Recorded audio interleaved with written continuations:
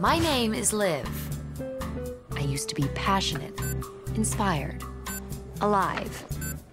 Now I'm mostly just hungry and a zombie. Well, I think it's nice that Liv is the sort of ethical zombie. I like that. Yeah. I think it's refreshing and we haven't seen that really before. But I eat these gelatin sort of coconut agar brains that they're fine, they're okay, we get through, but it's not as bad as real brains. How can it taste, yeah, how can it not taste like brains when you're sitting and looking at all the makeup? Yeah, exactly, I know, it's a little off-putting. It's a testament to your acting skills. Just playing along here, what goes best with brains? Hot sauce. Why the hot sauce? Is that a zombie thing? We drown them